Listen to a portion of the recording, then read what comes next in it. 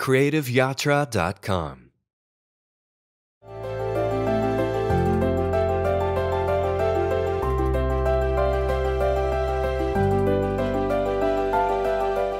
Hi, I'm Darshita from CreativeYatra.com.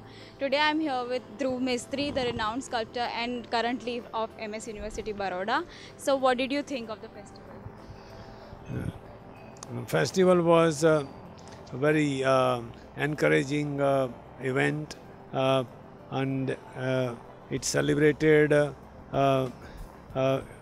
real interest of Mrs. Kanoria, who actually had a dream to make a center which can work and as an important step for young art school leavers, and give them offer them a stepping stone to pursue their art as professionals.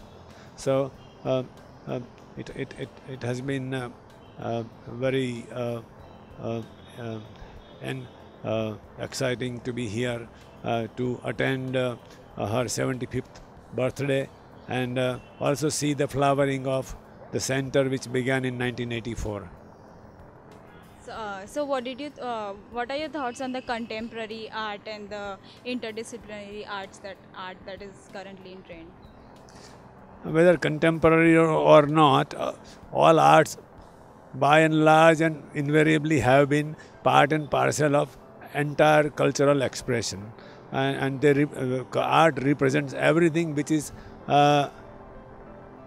in the culture and out in the minds of the artists. So it is inner as well as outer expression of a culture and an artist.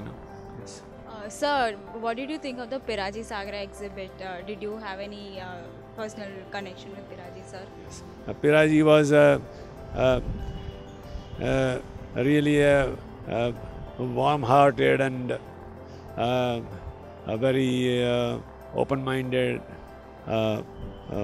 gentleman, and he had a real knack of connecting with people, and he also was very pragmatic and encouraging to artists, and also supportive of good art. So what are your current and your next projects or anything that you're working on? I'm working on several things. There are things which relate to reliefs as well as round sculptures. I'm working on images of something else that I began, which is largely based on ideas of rasa, and then there are things that I'm working on which are three-dimensional pieces in stainless steel. They are based on 5 elements and 6 seasons. So your work has been a constant inspiration to young people like us. Thank you so much.